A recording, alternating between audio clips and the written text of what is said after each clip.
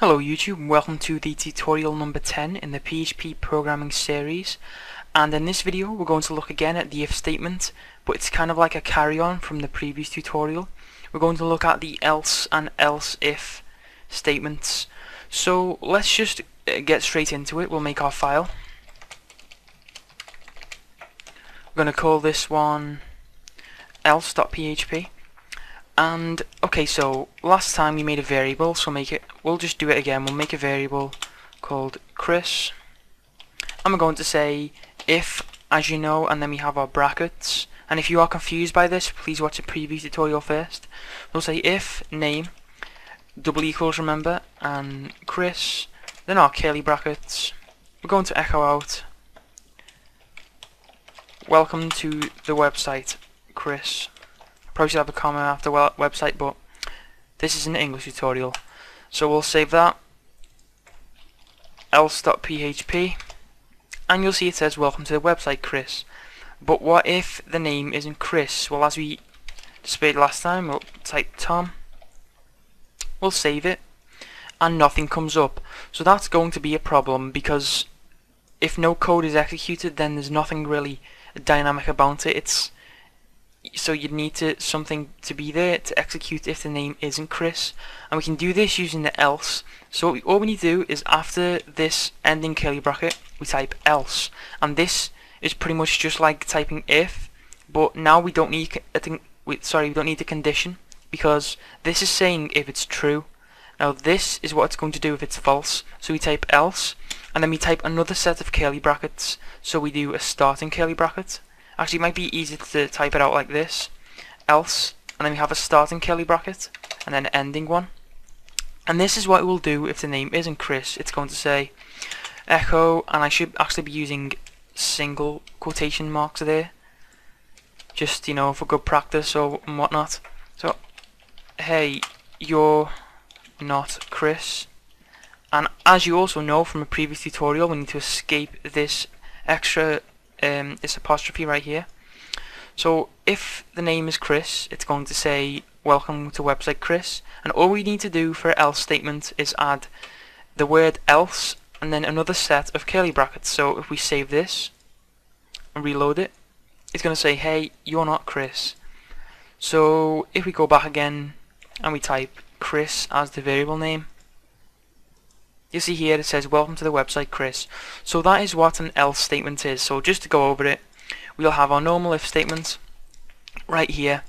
It will just going to say if and then the condition, and if this condition is true, then it's going to execute the code in the curly brackets. But if the condition is false, so if the name isn't Chris, then it's going to execute, it's going to say else, another set of curly brackets, and it's going to execute this code. And you can also have as many lines as you want in an if statement.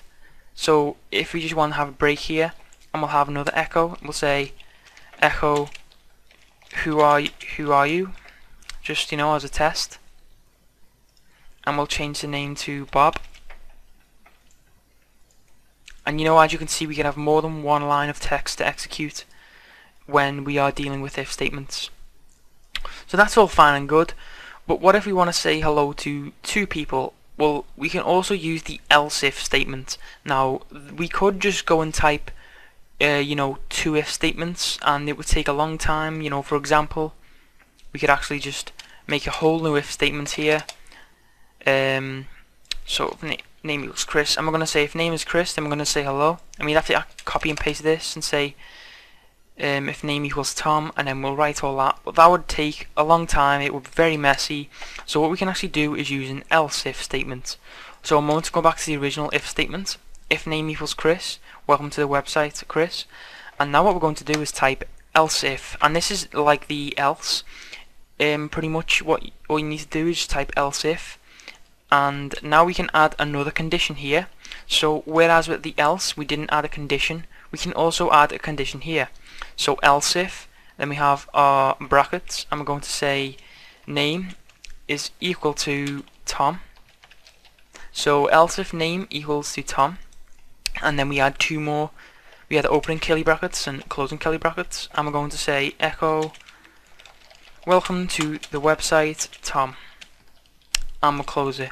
And we can also end this with an else, so else, and we'll have open curly brackets, close curly brackets, echo, who the hell are you?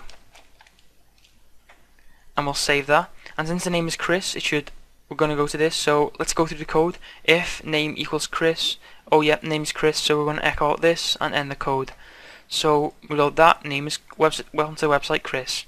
So if we change this to Tom, it's going to say, okay, if the name is equal to Chris, oh no it doesn't, so we're going to jump to the else if name equals Tom, and it says, yep, the name's Tom, so welcome to the website Tom.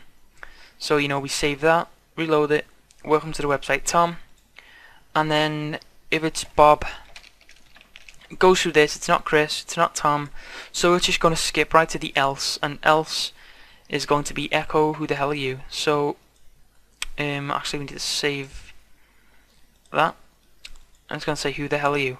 So that is how to work with the else if and else statement.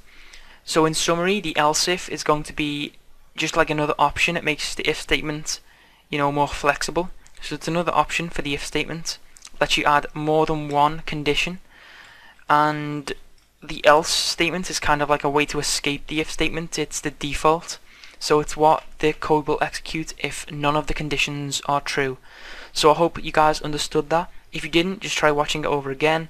Also you can leave a comment on the video and I'll answer all questions. Just like the video, subscribe, and I'll see you next time.